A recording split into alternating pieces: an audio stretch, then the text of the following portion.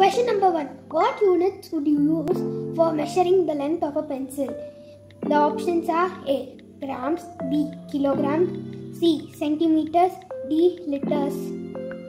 So the correct answer is C. Centimeters. Question number 2. Which of the following measures the weight of substances? The options are A. Measuring tape, B. Measuring jar, C. Weighting balance, D. Calculator. The answer is C. Weighting balance. Question number 3. The weight of a book is measured in dash. The options are A. Grams, B. Liters, C. Celsius degrees, D. Seconds. The correct answer is A. Grams. Question number 4. To measure the volume of kerosene, which of the following units is used? The options are A. Kilogram, B. Liter, C.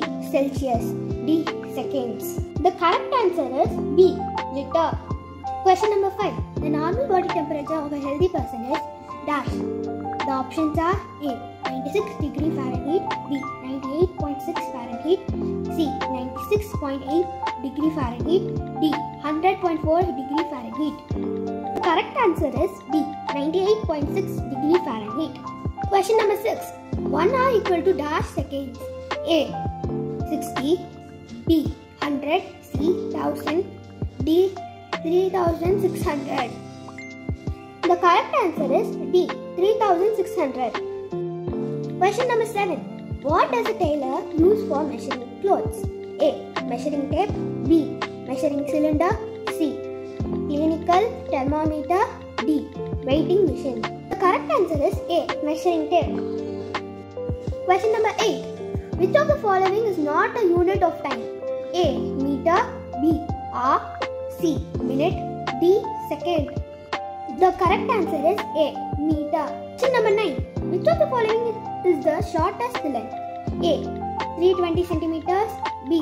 2.3 meters, C. 3 meters and 2 centimeters, D. 2 kilometers. Correct answer is 2.3 meters. Question number 10. Which of the following instruments is used to measure the amount of rainfall? The options are A. Measuring tape, B. Thermometer, C. Weighting machine, D. Rain gauge.